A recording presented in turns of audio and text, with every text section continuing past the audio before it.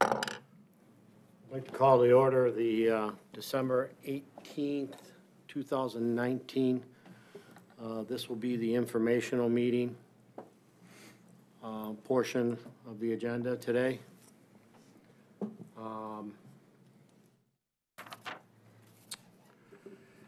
We have actually two agendas today. One is for our, Tim, do you want to explain the informational meeting? Sure. To the people? The DDA is required twice a year to hold an informational meeting. That's a new requirement under Public Act 57 that was passed in 2018. We provided notice of the informational meeting to the various taxing jurisdictions that the DDA captures revenue from.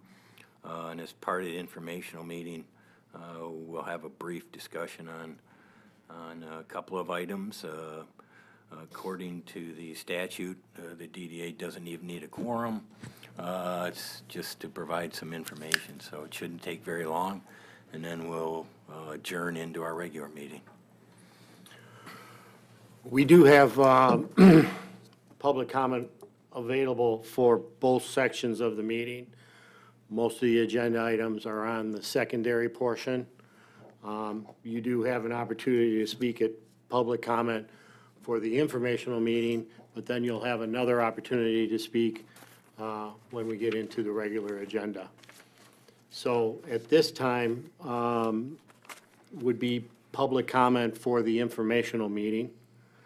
If there's anybody out there that wants to address the DDA for this portion, now would be that time. Seeing nobody, we'll move on to the informational meeting. As I indicated, the DDA is required to hold two. It's a new requirement that really came effective in July. The DDA held their first informational meeting in October of this year, and at that time went over the goals and objectives, the development plan, and some informational items real briefly. At this point, what I've included in your packet is a report, the annual report for the fiscal year that ended June 30th, 2019, or last fiscal year for both budgets. Basically, that'll show you what actually occurred last year as it compared to the budget, the revenues brought in, the expenses that went out in totality, as well as a fund balance for both your development fund and your operating fund. The operating fund is the first one in the packet, and the development fund would be the second annual report. Also attached to that is a copy of the form that the city DDA is required to submit to the Treasury Department. It's not quite entirely completed. It's due this month. It's based on information provided by the city's finance department, the city assessor, as well as planning staff. The form is kind of a duplicate of what's in the annual report. There are additional information in there in terms of where tax income and revenue came from in broad categories, i.e. which taxing levies the DDA captured from and which ones it didn't. Again, then it has expenditures as item. The one portion that isn't entirely complete yet, and whether or not it needs to be included, is a section on non-bonded indebtedness and bonded indebtedness.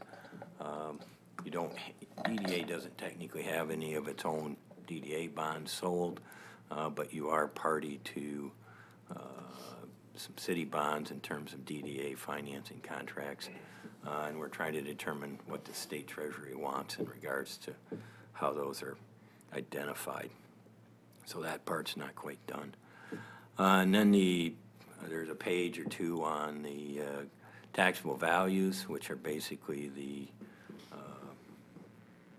value of the land, value of the property in the DDA TIF district, both from its initial base year, depending on when each TIF district was created or expanded, versus the current year value. a lot of there's some background to that out of the city treasurer's office that provided some city assessor as well. Unless you have questions on it, that's all I really have to provide you with. If there are no questions, you can adjourn the meeting into the regular DDA meeting.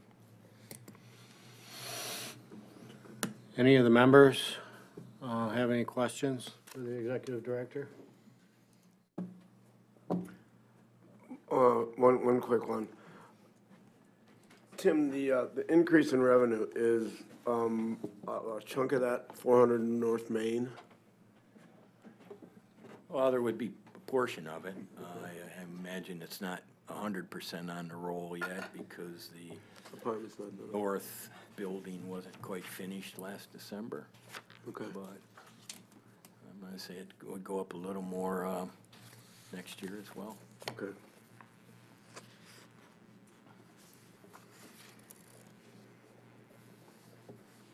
Anything else from the members on the informational portion? Okay, I would look for a, No, you don't need a motion, just Don't need a adjourn motion? it. You Okay. can do it into the regular we'll meeting. adjourn then. There should be a different tab there open on your screen that you can touch that give you the regular agenda.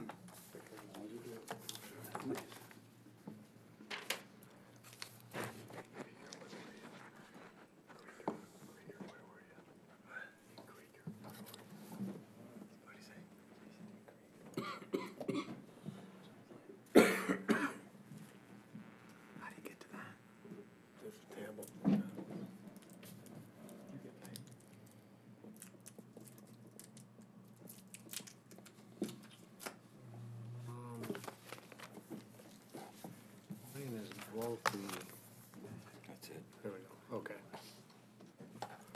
Okay, so I will call to order the December 18th, 2019 regular meeting at this time.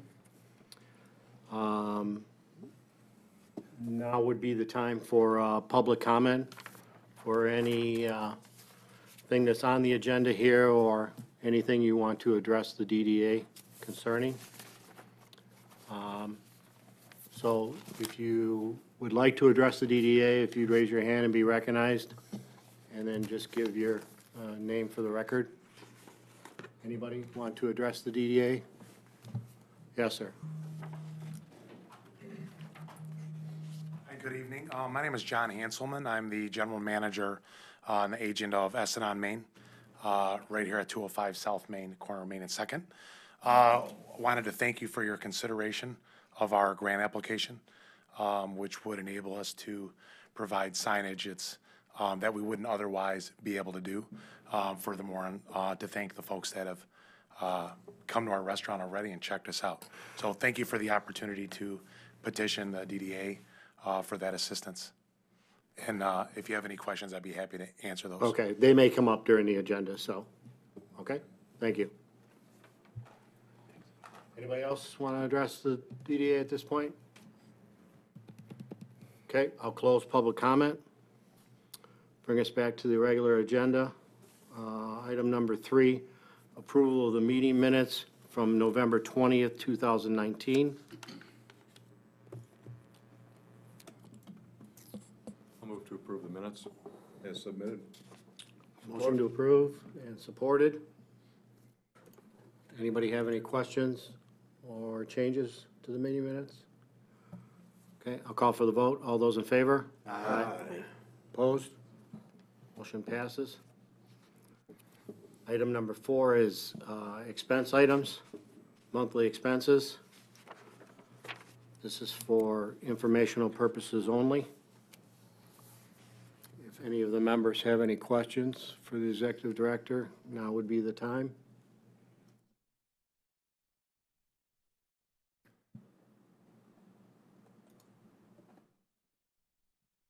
Any questions? We're good? Okay, okay. Can I ask one We question? do, yeah, What's- absolutely. What's the billboard ads, the out front? What would we be, what would that expense be for? Tim, you or Gary? Gary? I can answer that. Okay, Sean? Please. So we have an advertising budget. We advertise on numerous platforms. It's part of the campaign that we got when we had the advertisements made by Factory Detroit Media. So we have commercials that air, say, on Comcast and WDIV. We have radio commercials. We also have out-of-home advertisement, digital media that we advertise with out front, and that's we have about 6 billboards that are up and down I-75 and on 696. Okay, thanks. Okay. DDA meeting schedule. As every year, this time of year, the DDA needs to set its schedule for next calendar year. We've provided you with a list of the normal dates and potential conflicts. Your normal meeting date is the third Wednesday of the month at 4 o'clock. If you want to stay with that, there's a simple resolution included in the cover memo. If you wanted to change dates, you could either do it now, or frankly, you can do it throughout the year if it need be. So just looking for a motion to set the meeting schedule for next calendar year. I'll move the resolution to set the meeting schedule. Motion by Director Krieger, I approve. second by Director Rosbeck. Does anybody have any comments or questions regarding? Okay, I'll call for the vote. All those in favor? Aye. Opposed? Motion passes.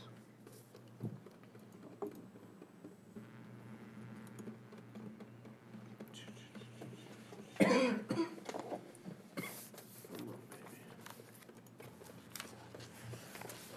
lost my page here.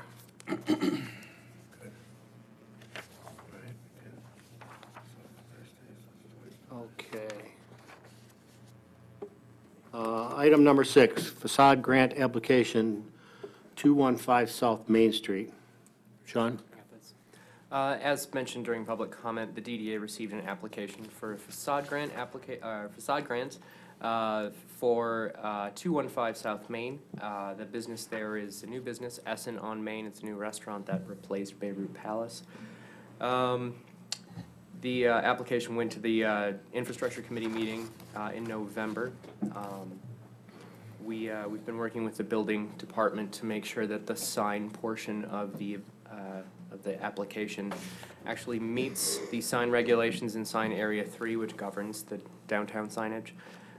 The application requests a combined revised total of $9,187.50. So we have a resolution attached to this cover letter. How it's worded is that the facade grant works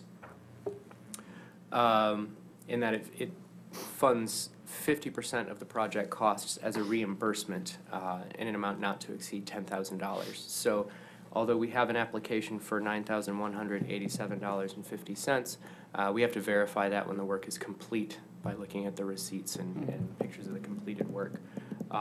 So that amount, that request, is subject to change if the overall costs do change. But the grant limit in the program description is $10,000.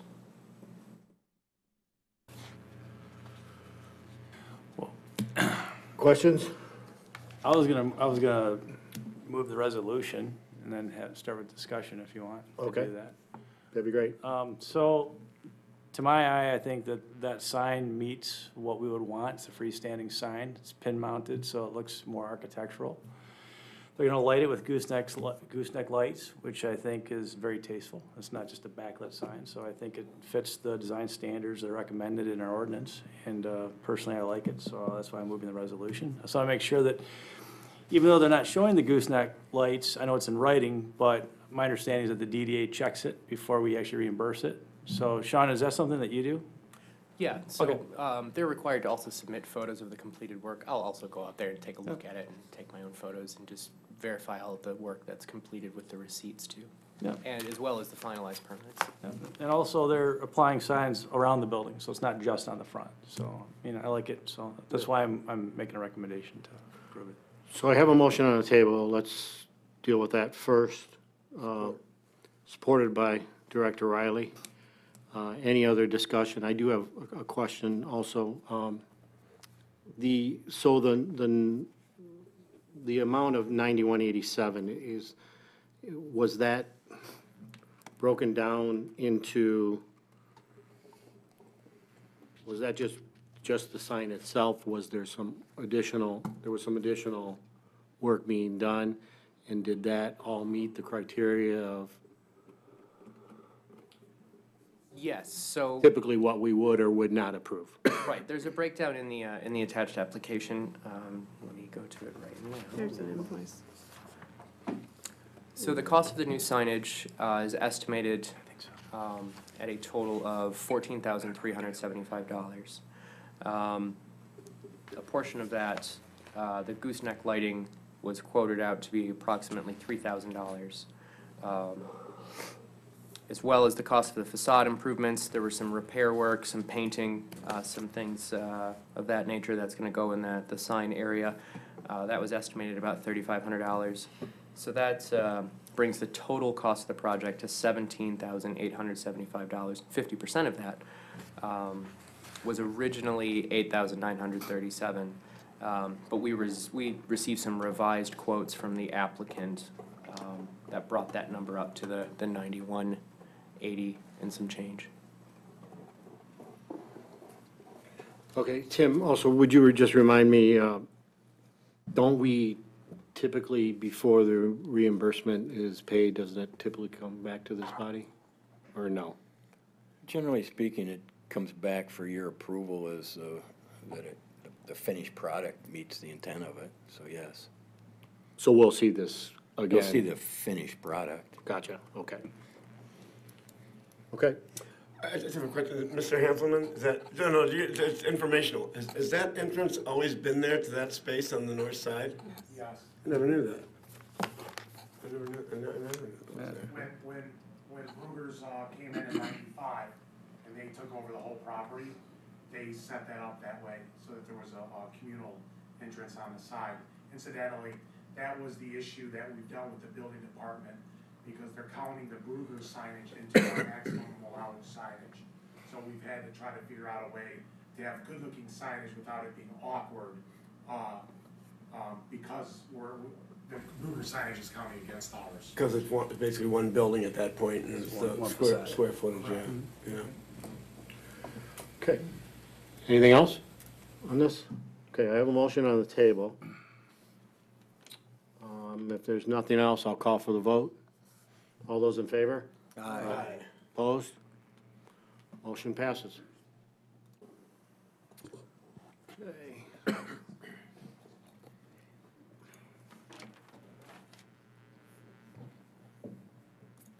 Item number 7, reimbursement Trailhead LLC. Some DDA members may recall that the board entered into an agreement with Trailhead LLC. It's in regards to the property at 400 North Main Street. The address, I believe, ranged from 400 to 460 North Main. The project includes the Hyatt Place Hotel, the parking deck and parking lot to the east of the hotel. And it also includes the Icon building, which is not entirely finished in terms of build-out inside. But all of the exterior improvements have been done, and all of the temporary C of O has been issued for the space. Anything further would be simply tenant build-out. The agreement called for the hotel to be done and for the hotel to be done first before they could submit for a request. They have done that. I did go to the Business Marketing Committee back in August of this year. The committee was comfortable with taking a waiver of liens to show that any expenses related to the eligible public improvements had been done and had been paid. Those are all attached, as well as a summary of the public improvement costs that are eligible for reimbursement under this agreement the DDA entered into. You may recall that the total reimbursement over a 10-year period is capped at $3 million, which whichever occurs first would be if 3 million occurs first, it's done. If 10 years passes, it's done at that point as well, whether 3 million has been reimbursed or not. Attached to the memo is also a summary of the taxes paid and captured for winter and summer payments for your information. And based on the reimbursement agreement, the DDA is keeping the first $21,000 roughly of captured revenue and then splitting the increase on an 80-20 split. So you'll see that the eligible reimbursement is to Trailhead is for this current request and initial request is $225,545.69. If the DDA is in agreement and with the submission as well as the completion and the Business Marketing Committee's position, there is a suggested resolution approving the submitted materials and authorizing reimbursement to proceed. Questions?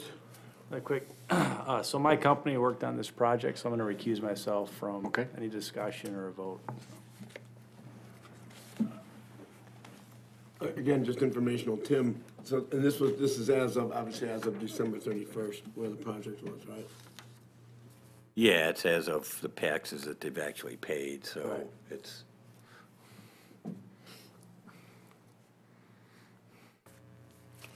Any other questions? There is Business Marketing looked at this, correct? Yeah, absolutely. Yeah. There is a suggested resolution. I'll move the resolution contained in the Executive Director's memo dated December 11th of this year. I have a motion on the table Second. and a second. Is there any other questions regarding this? Okay, I will call for the vote. All those in favor? Aye. Opposed? Motion passes.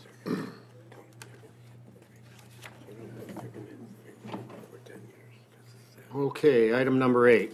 Second amendment to the fourth restated festival agreement, Arts, Beats, and Eats. Want Jason back? Oh, yes. Okay.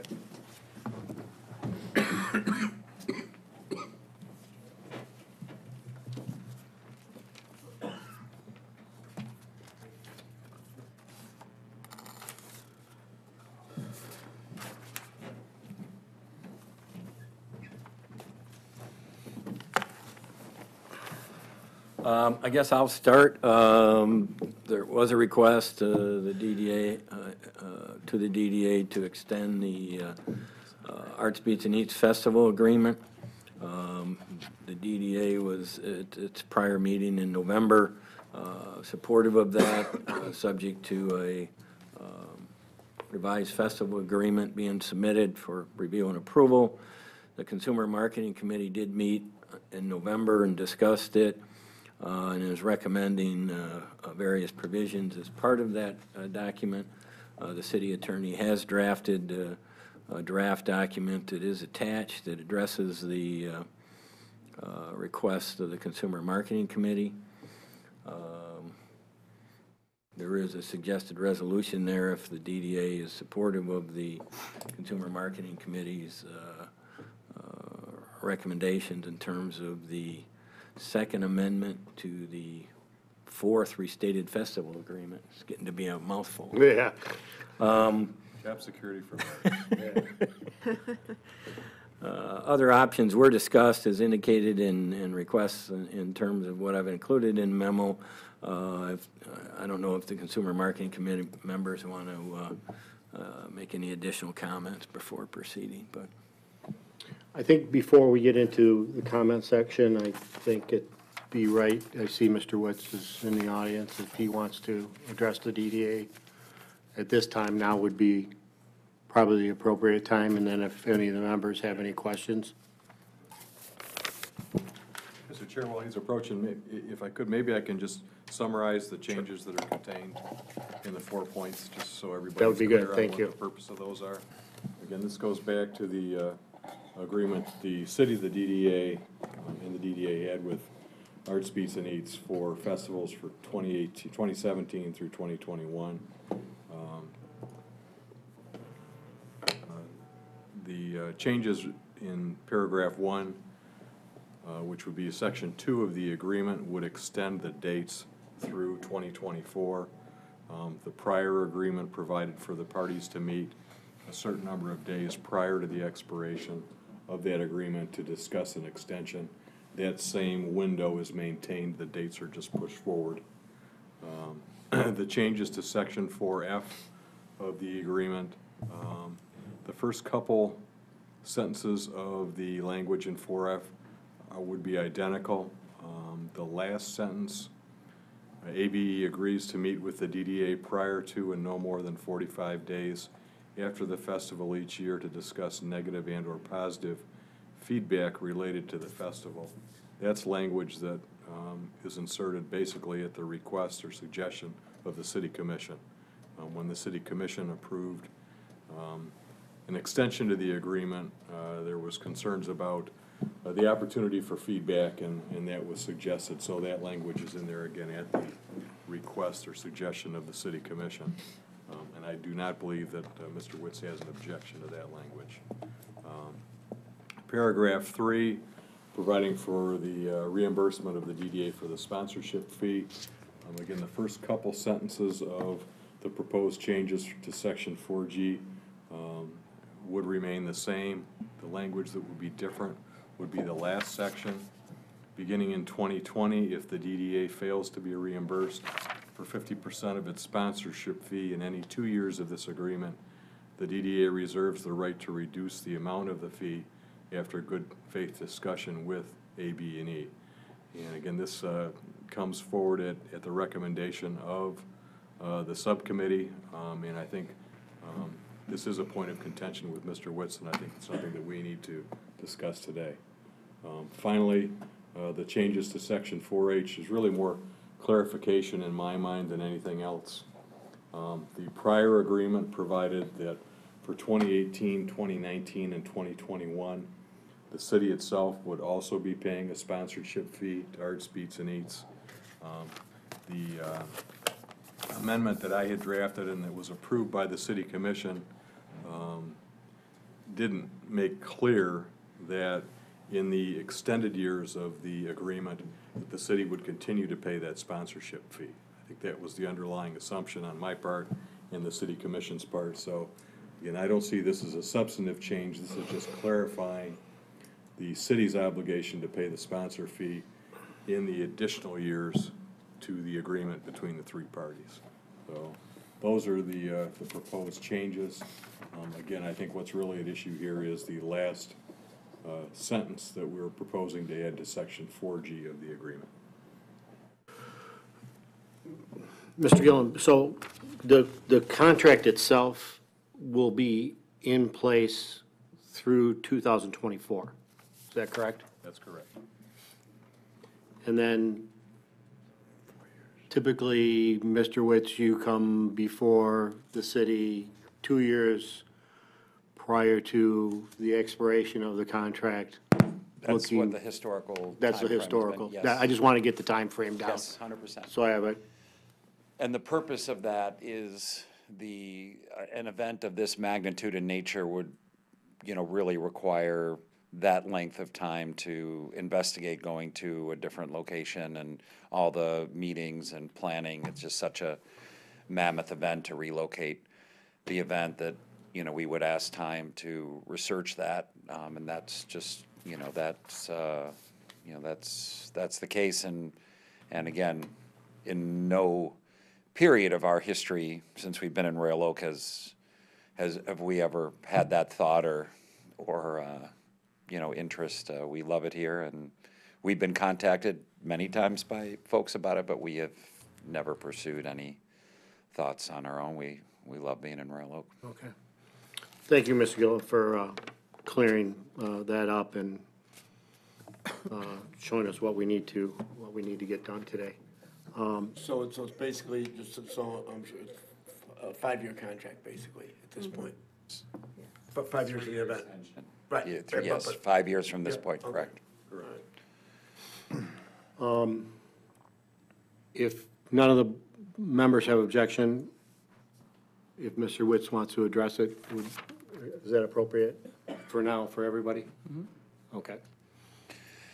So I guess I would just state a couple things. I don't want to, go into a major presentation about the event. I did send the Consumer Marketing Committee just some background on marketing values that the festival brings to the city, and I also sent it to Board Member Rosbach, who I know is, new to the process and the review of the event, so I also sent one to her as well.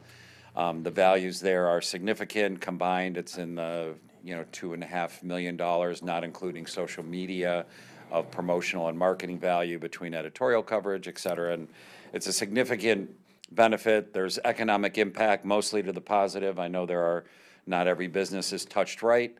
I would also say, again, this is a very short synopsis that holiday weekends are generally very quiet in most downtowns, and the history before, according to people who we spoke with back when we were here 10 years ago, believe it or not, is that Labor Day weekend was a very quiet weekend and just brings a lot of attraction and people. Again, it does not hit everybody in a sweet spot. The DDA historically, for an event of this value, magnitude, attendance, has not paid any money to the event. It's been reimbursed by parking. And with that being the case, considering other events that are invested in by the DDA, the value, to the DDA is of a very significant nature for that investment, of zero over time. I know there is some risk there. I have contention with the new paragraph or the new sentence that was added about parking, even though there is a strong unlikelihood of that happening. We have uncertainties at the time that year could be in place. Our title sponsorships expired, our presenting sponsorships expired. There are a lot of unknowns up there, and I don't think there's a reason to materially change the contract, which if the DDA acted on that, even after reasonable discussion, it would be out of our control, and we do not know the situation of it. So that's the reason for contention, and the fact that we're not okay with that specific provision. I do have a recommendation to the DDA going forward that I just think is a reasonable one, and I would bet you the commissioners would agree to it. There haven't been revenue deficits, with the exception of the second year. I believe there was an 8,500 deficit, to the DDA. With the exception of that, there have been several years, many years, where there have been surpluses, and that surplus money has gone to build park spaces, et cetera. My recommendation is, if there's a concern about funding, is that when you have a revenue surplus from parking, that there is an escrow account created. And, once you've built that to a $50,000 level, then you could apply, excess revenue to parking. And then that would be fairness to the DDA, that excess revenue could cover them if there was a rainy day fund. And I think that would be a reasonable solution, to fears of, the fact that the DDA could actually invest money into our event, which I don't think would be the worst thing if it came down to the fact that, that a payment actually did come out of your budget. I don't think that would be the worst thing, about it. But historically, that hasn't, been the case over 10 years. And if there's concerns about investing, I do think there's been revenue surpluses, and I think so I would just share that. I would also share that, this is going to sound mysterious, but it has to remain that way. But we are considering a major change in how we put on the festival that we think will lead to 10 to 15% increase in attendance. You'll have to stay tuned for that, because we want to have a major announcement. But the crux of this change would be a major consumer value and convenience that we would add to how we run the event. And I don't say things like that lightly, but that positive change for attendance will also bring increased risk to us financially. So I will just, I don't want to go on a 5-minute commercial about the festival. I just wanted to say a few main points and then also explain the concern about the contention and ask that that be removed, and hopefully we could move forward. Yes. Is it, is the issue with the language or just the whole thing at all? But it's, I think my initial understanding of it, and again, could have been miscommunication, there would be a discussion about it, but that at the end of the discussion would have to be mutually agreed upon, to have that money taken out. And it evolved as a recommendation or got to contract point that after the good faith discussion, the DDA at its discretion could take the funding away. So you're amenable to a discussion if there's a shortfall, a significant shortfall 2 years in a row, a good faith discussion between two parties? Exactly, completely, just as long as you guys wouldn't have the universal, or unilateral rather, ability to take funding away, not knowing what our situation is. So 100%, that was the spirit, I'm open to that. So the way it's written now is that there's a good faith discussion and then we decide? Yes, exactly, and I You'd would be open to, amenable to, there's a good faith discussion it has to be mutually agreed upon. and it's mutually agreed upon. Absolutely, yes. This doesn't say 2 years in a row, though. This says any 2 years. And any 2 years is fine after 222. I have no issue with that, with the case. I think from a factual standpoint, after 220, I guess there would be 4 years where there could be 2 out of 4 years. It'd be 21, 'cause 2, we're 3, already and in 4. So 2020, any 2 years, is fine. But again, if there's a concern there, I think that the profit side of the parking operation should go to the DDA if they have the risk on the negative side. It just seems like that would be a good way just to keep a rainy day fund. Just that revenue created by festival parking creates a rainy day fund as opposed to the DDA only eating funding if it was on the short side. So it just, And the surplus is We don't get the we surplus don't as get of the right now. surplus. No, we don't. As of right now, we just get reimbursed by the city. But if there's a surplus, it doesn't come back to the DDA at this point. I mean, for our last, so in 17 and 19, it looks like we had quite a deficit in terms of this, the expenditures and revenue. I know last year the weather was just horrific, but I don't know what 17's weather was like, but do we think attendance was down? I can speak to that if Yeah, you'd like. thank So in the last 3 years, due to weather, we've had 3 of our toughest years. So from 2017 to 2016 was down 8%, and then we were down 22% additional to 2018. And then last year, we were up 2% from 2018, this past year. So in each of the last 2 years, we've had 2 weather events take place. So that means if you have a 2 to 3 hour weather event, unfortunately, even though it only rains for 2 to 3 hours, one this past year was on a Saturday afternoon, right in the middle of the time, we would all be in great shape. And then one happened Monday afternoon, also right into that. So it's not just the time that the rain is in Royal Oak, but it's also the fact that rain is in other suburbs on the way coming here, other communities, I should say, coming over. And there's also the weather people saying, it's this and that. So those have been, unfortunate situations. And my apologies, I was not aware of the 2017 one. Usually I was notified by the city, if that was the case, so I did not know that you guys had a deficit. I have been aware of a couple $50,000 surplus years that have been there, that have also, played a community purpose. Dr. Riley? The one thing I'm thinking of about this is, were we to enact this and then it happens, Mr. Witz is, as he said, I mean, we've spent a little bit, but, when you compare to like the events that we run and what we spend for those and the amount of people we bring in, we're getting a pretty good bang for the buck here in terms of exposure and bringing people into the city. The thing that I have the biggest problem with this is, if we were to enact it, it would be at his worst time. In other words, it would be because he's had 2 tough years. And that's, at that point, we're just adding Financial stress. financial stress to a partner of ours. I mean, this is a partnership. And that's the problem that I have with it. And I would say for the 100,000 that we do, and I thank Mr. Witz for giving me some of the background on the marketing. In my day job, I'm a marketing professional, so the amount of value we are getting for this 100,000 is good.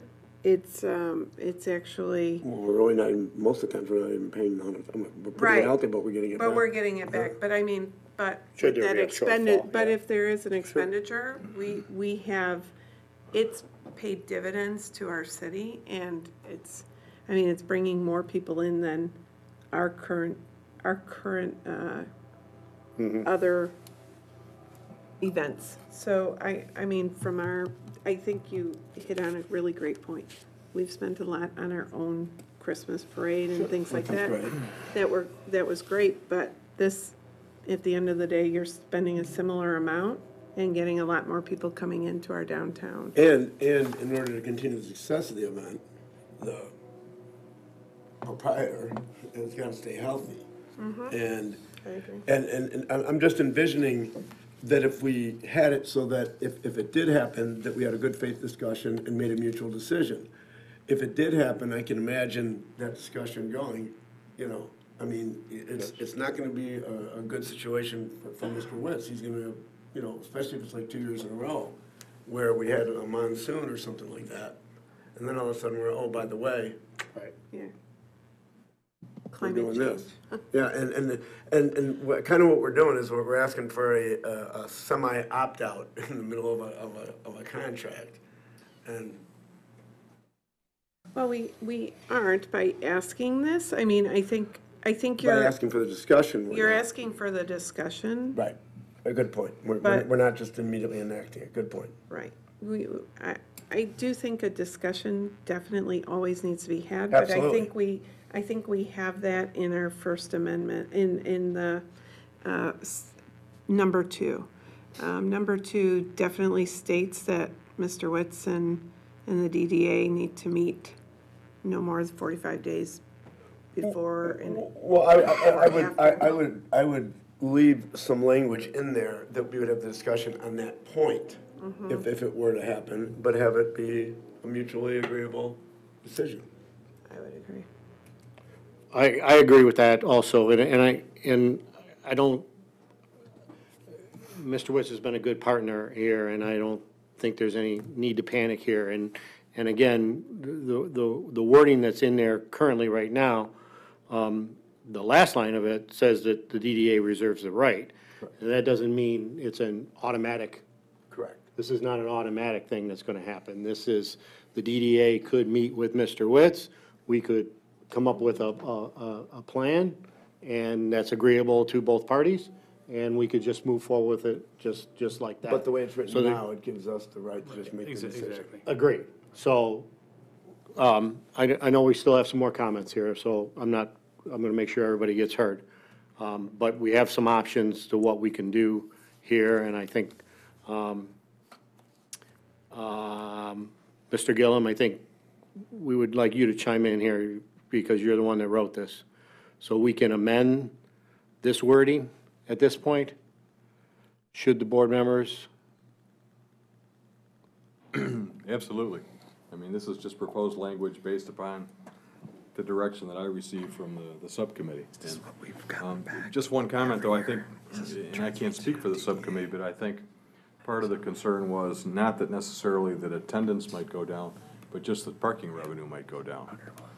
I know there's normally a relationship between the two, but I think, and again, I can't speak for the subcommittee, but think one of their concerns was that it could be possible that attendance could stay the same or possibly even go up. And then with either some kind of mass transit or ride sharing or Uber or Lyft or something like that, the parking revenue would go down even though attendance could go up. So I recognize that weather is also a consideration too, but. And I guess my point to that would be, well, I mean, if that happens, well, then we've reaped the benefit of that many more people in town, and it costs us a bit. I mean, I don't think you can, in a contract, place a bet on Uber. You know, I mean, and I guess you can, but, you know, we reserve the right to, but after 8 years and what is, I mean, what is it, what do you think for 8 years? Average between 300,000 and 400,000 a year, typically? Yeah, I definitely. I mean, Definitely, it's averaged that, it's We're not really averaged people. $100,000 to Royal Oak Charities. All the money that's been pledged has been returned to the community and community organizations and groups throughout the city. That has been over $1 million in 10 years to Royal Oak organizations. I will just say about this community, I do think ride sharing and Uber and Lyft will have some effect on it, but I do also say that we are in Detroit, and people, more than any other community in the country, stick by their cars, love to drive. And I do think those trends are not quite ready to have a major impact. And I think what you'll see with our change next year, I think you will see if our attendance or the weather patterns are similar, I would, use the word an Uber bet. I would make a gentleman's wager that there would be a increase in attendance and parking revenue just based on similar weather factors, based on this change that we are going to make. So anyway, again, sorry for the mystery there, but I would. If we think that this is, I mean, if this language is really due to the fact that we think that ride sharing or an Uber or Lyft would be used as opposed to coming into one of our parking garages, I mean, couldn't we write it that way? well, but that, to me, that would be a little bit insane on our part, seeing as how we just spent $30 million on 2 parking structures. I would agree. I mean, we spent $30 million on 2 parking structures, but we're worried about Uber over $100,000. I think Right. we've gone down a rabbit hole in terms of the parking issue. I have some other questions and comments about the legalities of writing into a contract, and this is no reflection on you, Mr. Witz, writing a vendor into a decision on how we disperse our budget. Is that legal? And what's to stop any other vendor that comes to us for a sponsorship from being part of the negotiation process? It's opening Pandora's box in terms of the contracts that we write with all of the vendors that we use for our events. And Arts Pizza Needs, second, this is another issue, is literally a third of the consumer marketing's budget. There's an option that Mr. Twing wrote in the resolution that we could just move this over to the city and make it so much simpler for him to negotiate. I think we should consider that as well. I don't think that the Consumer Marketing Committee has spent enough due diligence on this contract to decide it at the dais. I think it needs to go back to the committee, and we need to talk about it some more. Well, Gary, one thing I'll say in terms of comparing it with other vendors, I don't know that you would find a comparison. This is a three-way contract, first of all, between us, the city, and Mr. Witz. We are, the thing that we're, the outlay that we're doing in front, right? And then it's based on something coming back. I mean, if, I don't know that we have other contracts like that. If there were other contracts like that, if I'll tell you what, if somebody else was bringing in 300 to 400,000 people a year for 8 years in a row, and we got our money back 6 or 7 out of those 8 years, I'd be amenable to wording it the exact same way. Completely agree, and the scenarios that are outlined in this probably will never happen. But writing it into a contract is opening it up for other people down the line. You never know. Like I said, if a spitting image of Arts Pizza Needs is here, and they want the language written the way that Mr. Witz would prefer it, I'm in. First of all, I just, can I respond to that, or is this still open discussion, or should I not? be- No, go ahead. Okay, so just a couple things. One, we're not open to switching the format of this around at this particular juncture. For the next round of contracts, we would absolutely be open to it. We've gone down a process. I've met with the Consumer Marketing Committee. I had approval from the Consumer Marketing Committee. We had approval from the DDA at the last meeting that you guys did have. We were all understanding, we were all in agreement, doing the event on the same terms. Everything was being moved forward. We waited till November. There was no meeting in November, and now we are here in December. So we are asking to move forward. The language, we're not negotiating. Everything's been negotiated. All the terms are essentially on the same terms as they've always been. There has not been a big negotiation here. There's been a request to seek feedback. We have asked to seek feedback. Since that, I've called Mr. Yezbek on numerous times, just saying, hey, we're ready to meet. He said, you know, we're going to get it together. Let's organize. We are open to do that. We were just responding to a concern that you had. It's not like a vendor, you know, your partners negotiate their agreements at all times. And to say that this is a third of your budget when it actually hasn't even been spent, you know, in years, for the most part, is, I think, you know, again, not even considering the amount of people and that are here and coming and the marketing value and all those kinds of things, I think is a statement that is a little misleading in the sense that that budget has been returned almost all the time.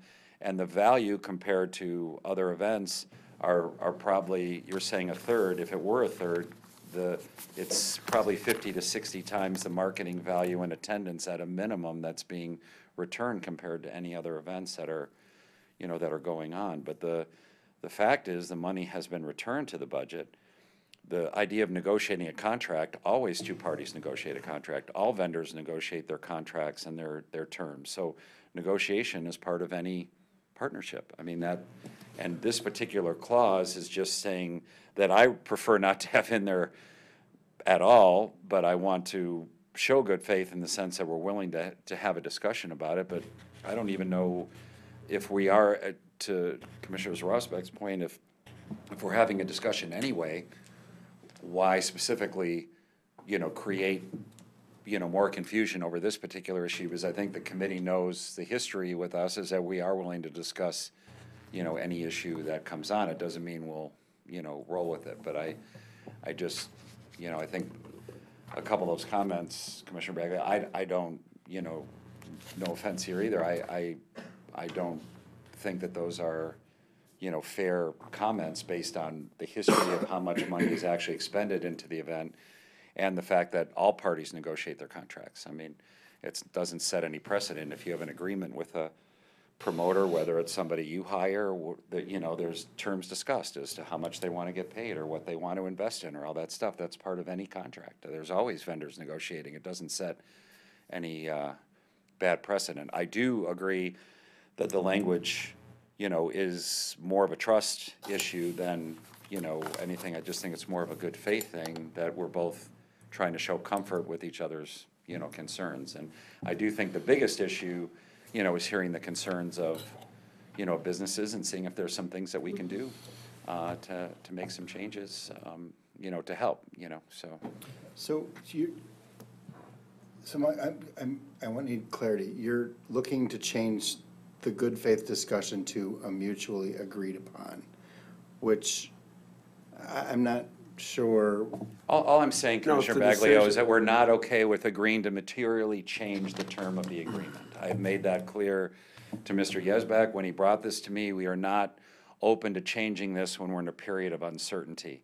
So it doesn't matter what the language says specifically, it just can't say that the DDA can unilaterally reduce our parking. And based on all the work that's been done, we are not interested in going back and creating a whole nother 3 to 4 month discussion with the Royal Oak Commission and everything for this particular agreement, because we were all on the same page, and maybe not everyone was on the same page, but there was a, you know, a unanimous vote at this, with this body here in October's meeting to move forward on an agreement on the same terms in good spirit, and that's exactly where we were at today, except a couple things have come up.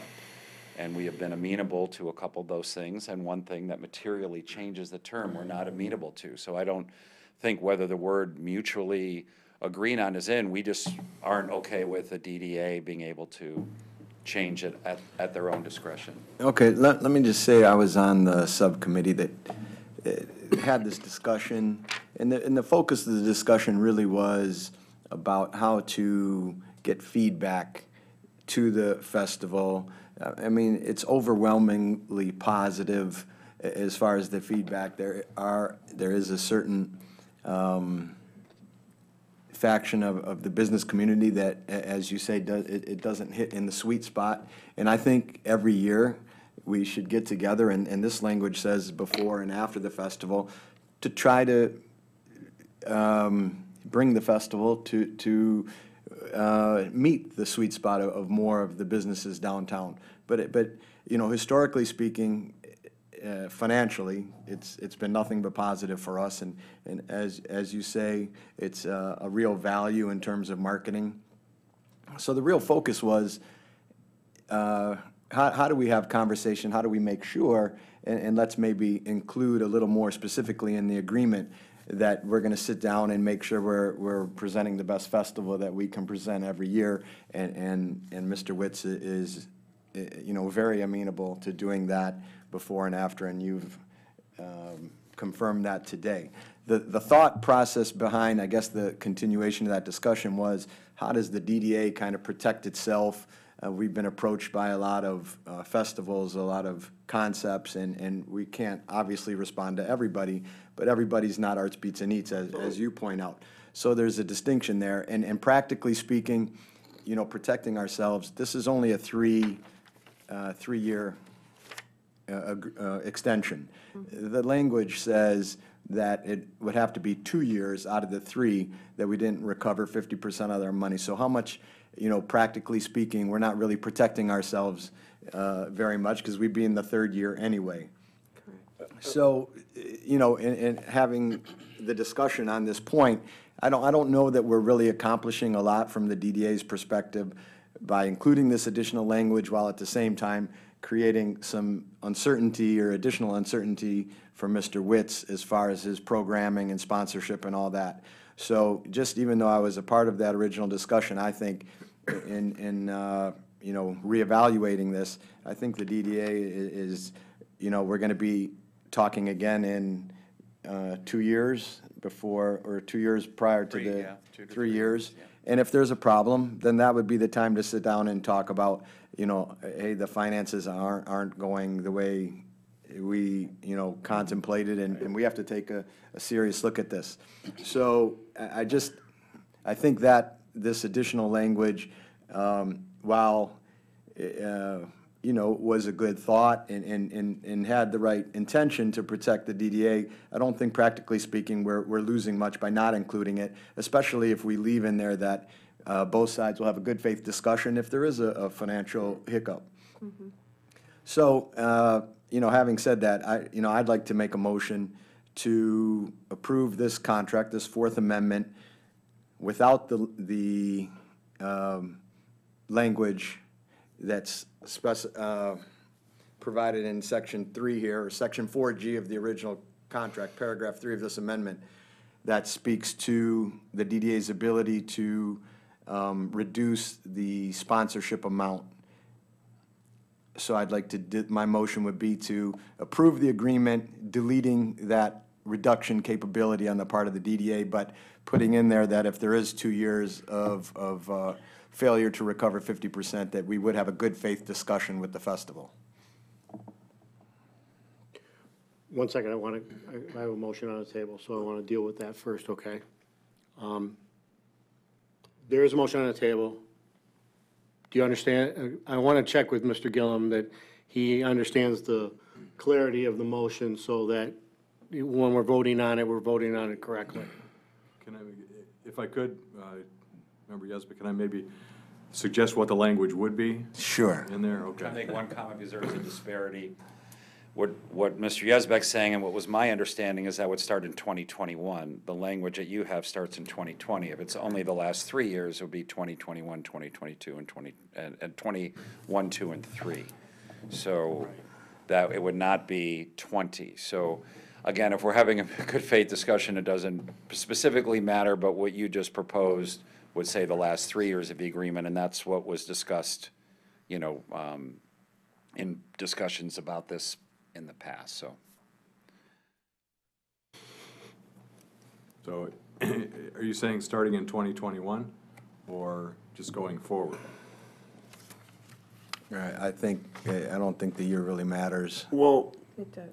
well, can we alter the existing contract? I mean, isn't the extension is, Yeah, I'm sure you can alter anything because we're talking about that. I would just say it's always been presented to me as the last 3 years of the newest period of the agreement was the ones, that's what this was all about, was the 3 years added on to the agreement. That's what the discussion, how it was presented to me. So just for purposes of ease here and not getting into other documents, I would say 2021, the extension period. Then what I would suggest would be in the language regarding the amendment to section 4G, the first two sentences would remain the same, which is exactly the way they are in the existing agreement. And then picking up with beginning in 2021, if the DDA fails to be reimbursed for 50% of its sponsorship in any 2 years of the agreement, and then I'm going to kind of jump up to the changes that we're making to section 2. I'll pick up on that and say if the DDA fails in any 2 years of the agreement, the parties agree to meet for good faith discussion on possible reduction in the amount of the sponsorship fee. That's my motion. Good job. I understand the motion, thank you. Okay, Yes. so, And I'll support the motion. okay, and so I have a motion on the table, and I have a second. Now's the time for some discussion. If you just want to hang back, Mr. Witz, and see if there's any more questions, just hang back and let us talk about this at the table here, briefly. Who wants to go first? I'm going to go first. I think so, in my short time here on the board, I have talked to a few businesses, and I will say that not all of them, even though I was here I lived in Royal Oak prior to the Abe not being here, and it was definitely not a happening weekend for the downtown area. I will say that those businesses affected in the footprint, definitely, we need to be able to be their voice with regards to the feedback that they, and I was looking at some of the other amendments. I think we need to just make sure that we are, like Exhibit A, we are taking full license of these Exhibit A benefits of ours, and ensuring that we're doing our due diligence with our business community. Thank you. I'm Director Bagwell. comfortable with the language as modified. My angst was having something written into the agreement that gives The mutually, the discussion, the way you. Understand. Is perfect. I completely support it. Director Riley. first thing I'll say is, as far as the consumer marketing budget, if that 100 comes out of their budget, then when the 100 comes back, it should go into it in that year, so it should be a wash if we're. I agree, but it's still. Yeah, and I understand. Secondly, I agree that businesses are affected, and, you know, that's unfortunately a byproduct of anytime we do an event. There's somebody who's always gonna be affected. There were people who were upset that Main Street was closed Saturday night. Oh, well, you know, it was a great parade, okay? So there's give and take with everything, and unfortunately, you know, fortunately, and there are a lot of businesses who Arts Beats and Eats makes their year. Correct. Okay, and the last thing I'll say is, and I know it's a moot point at this point, But the other thing about this is, a lot of people at this table have their own businesses.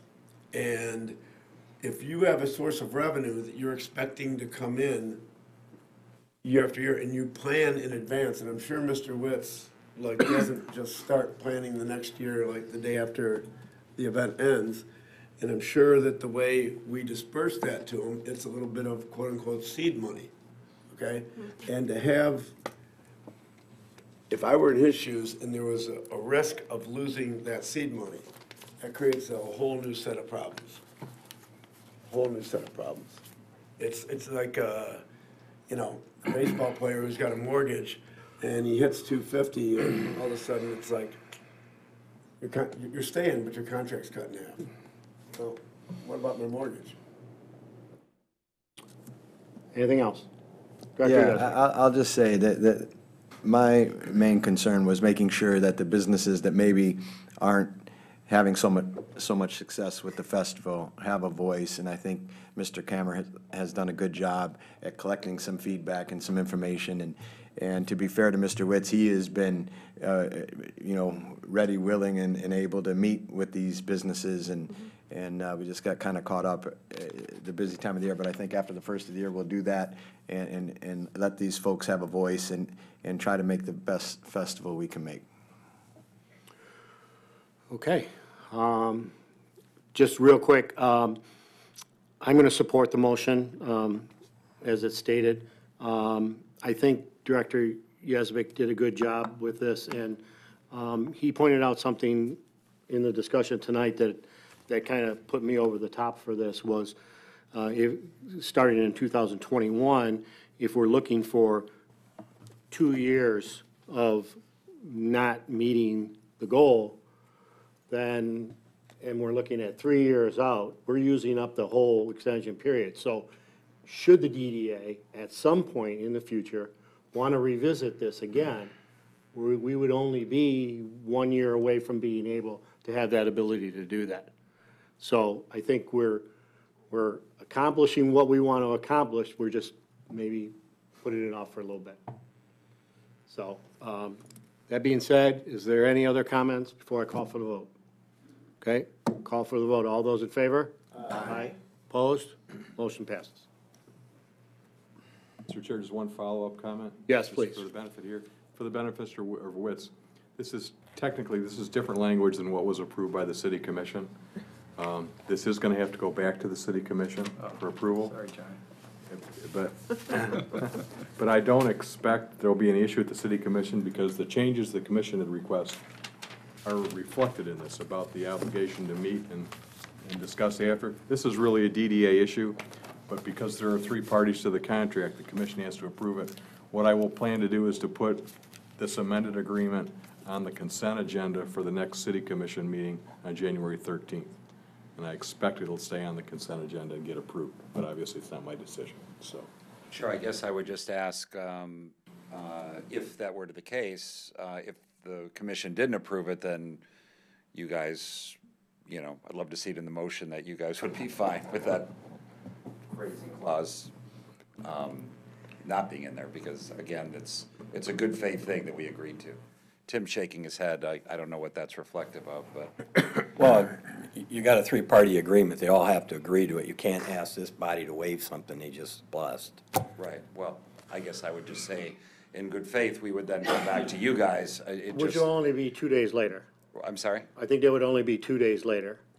Sure. You know I what I'm guess saying? I'm just letting you know that we would come From the back to meeting. you and ask to have that not there, because again, just understand from our perspective, again, we were at the point, we were all in agreement, and the city agreed to it, and this came up that was new. So this is just of a concern till it gets done, so.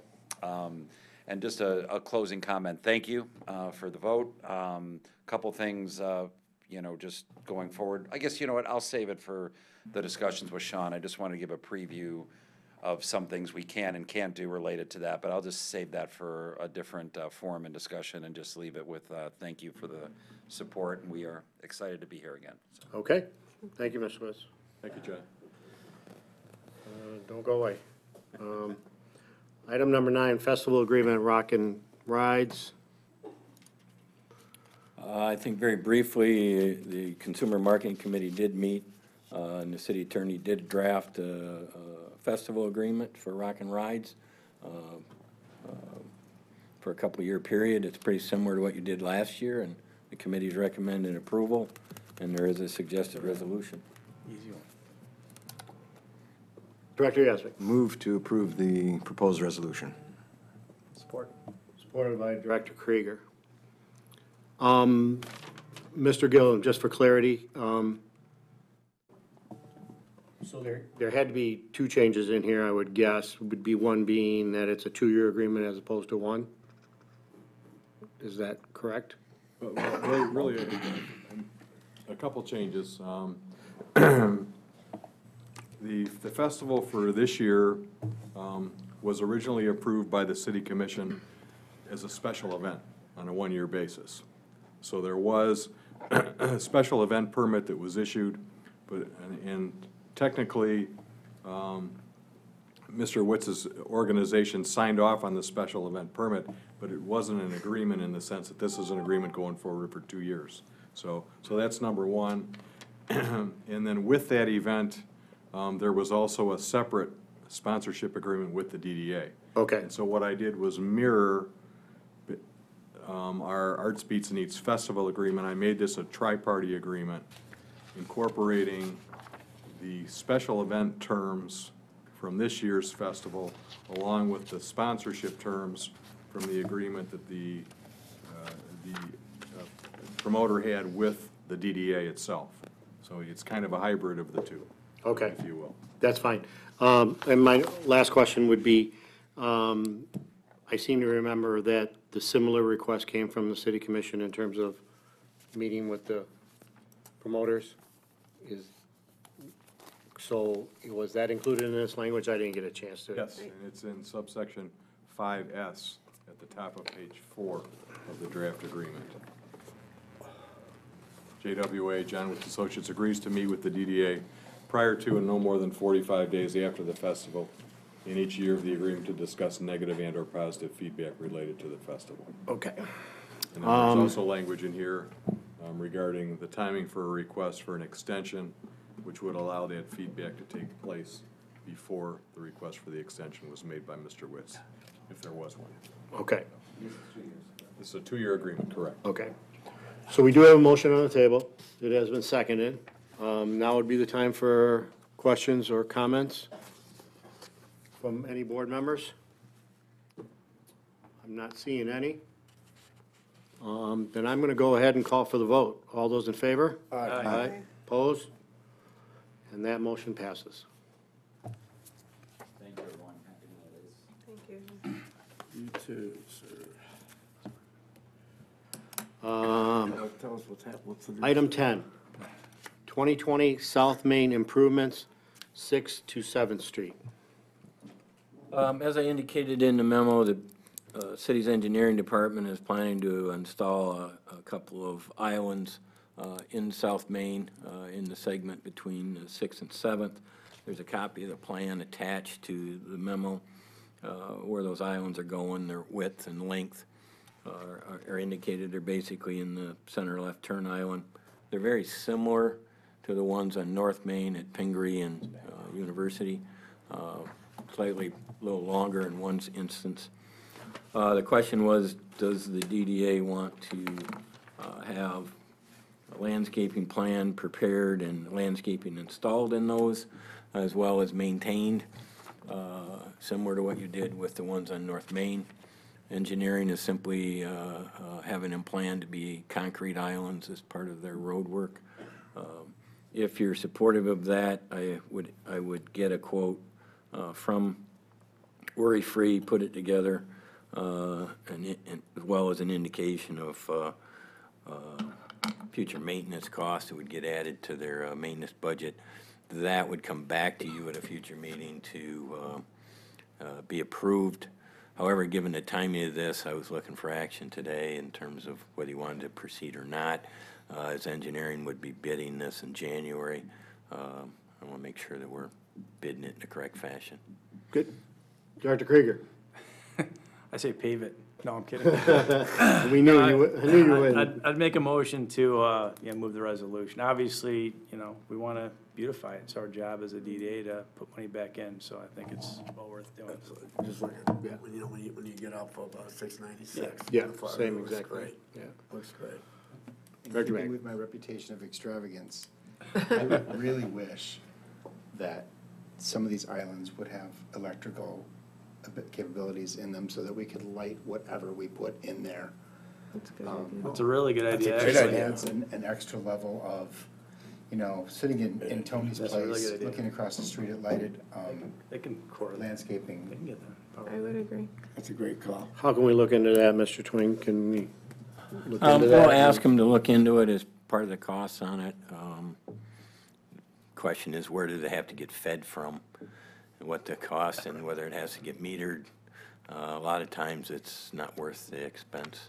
And then it's another line that is crossing the road to, if you need to dig it up and work on it. But I'll ask them to look and see what it takes on each one of these. Okay. So this is gonna come back to us either way, so. Any other discussion on this? Like, this was looked at for infrastructure, and they recommended approving this, so. No, I well, would make clarity, this did not go to infrastructure. They haven't had a meeting. Oh, I thought this wasn't the one we did? No, almost, okay. We have a motion on the table I'll already. second it. We have a second.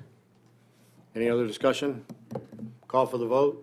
All those in favor? Aye. Opposed? Motion passes.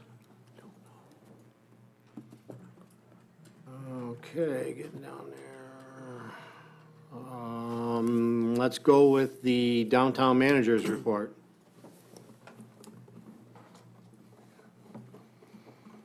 This month, my report covers my activities for November and December. You'll see that I included some data of just some updates with some downtown businesses. We've had some closed businesses, some recently expanded ones, some that are now open, and some that are still coming soon. So I'll leave it to you to review that list, and you can ask me any questions if you'd like. Also included some data on our expenses with Small Business Saturday. I'm going to be working with the Consumer Marketing Committee to go over the expectations for that, and we can revise our budget for 2020 accordingly. There's a couple of things I did want to bring to the board's attention. The first thing is downtown Royal Oak is going to be the site of the Great Lakes Main Street Conference in 2020. Last year it was held in South Bend, Indiana. I spoke with folks at the county that are planning this, and they're looking to actually host it on October 4th, 5th, and 6th. That's a Monday and Tuesday.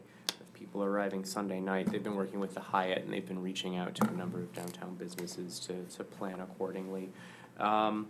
They may submit a request for sponsorship to the DDA at some point. I'm not sure what that's going to look like, but I'll make sure it gets to the appropriate committee when that comes. Secondly, just an update on the pedicabs. I've spoken to the owners of Scoop, and we're going to be putting together a community meeting for the downtown stakeholders in January, specifically dedicated to the pedicab service that they'd like to bring back for the summer months. They're looking to have it run from the Memorial Day weekend, through to the end of the summer. So we're currently planning that.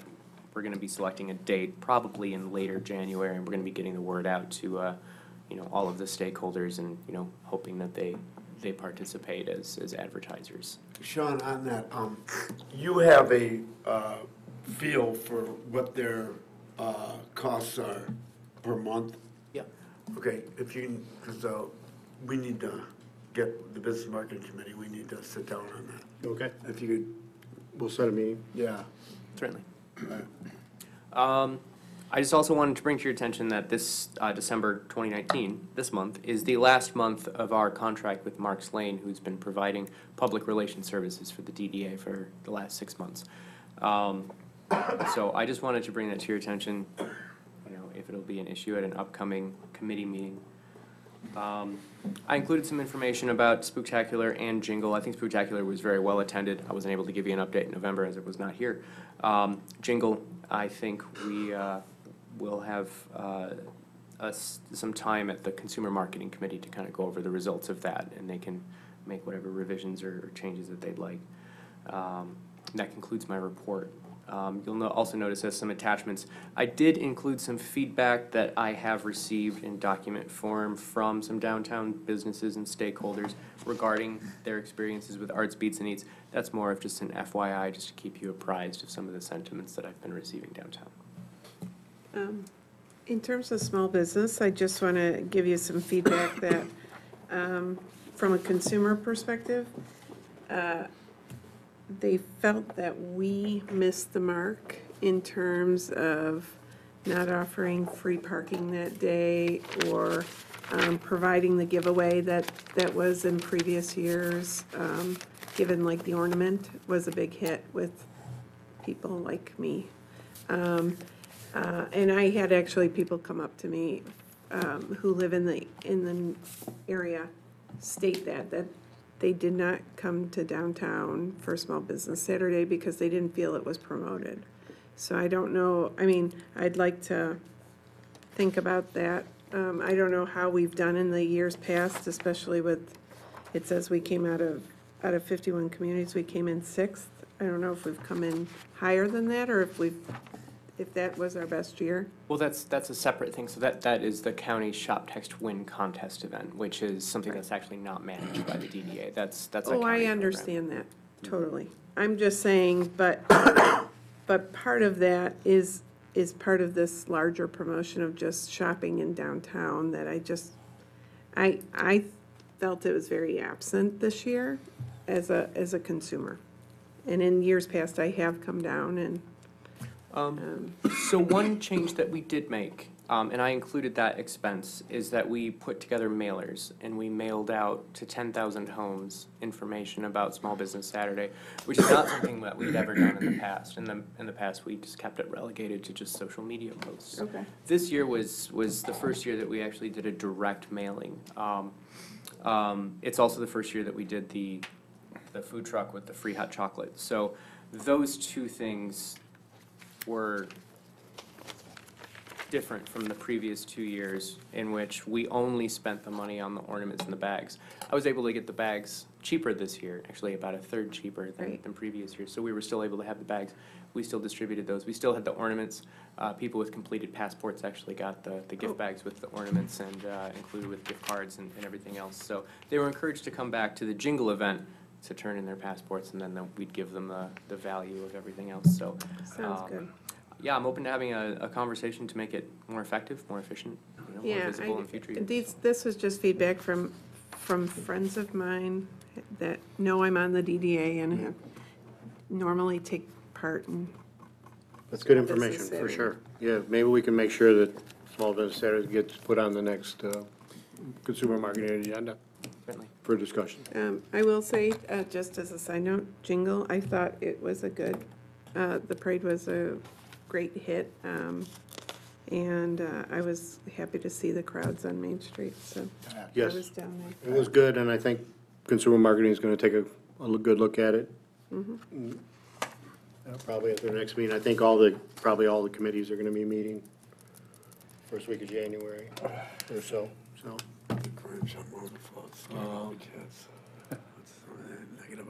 Anything else? Any other business for the DDA? We do have a work session on the downtown park. I would ask you simply make a motion to adjourn to room 309. They have to set this up for the downtown task force yet tonight, so we'll be back in 309. I'll make that motion. Just one thing, on the Sherman parking lot, where we're gonna remove the permit parkers, or move them over to the garage.